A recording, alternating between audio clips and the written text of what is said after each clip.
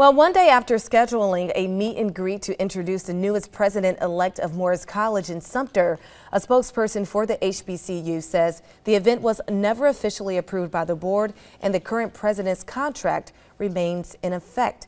In a statement released this morning on Morris College's Facebook page, it says in part, quote, "As of our February 2024 meeting, the position of the board's chairperson remains the same, and our current president, Dr. Leroy Staggers, will remain until June 30th, 2024.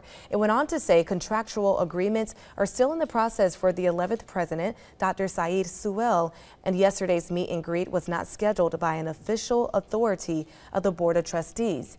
WIS received a personal invite from board member Dr. Victoria Dixon Mokiba to attend Wednesday's meet and greet with Dr. Sewell.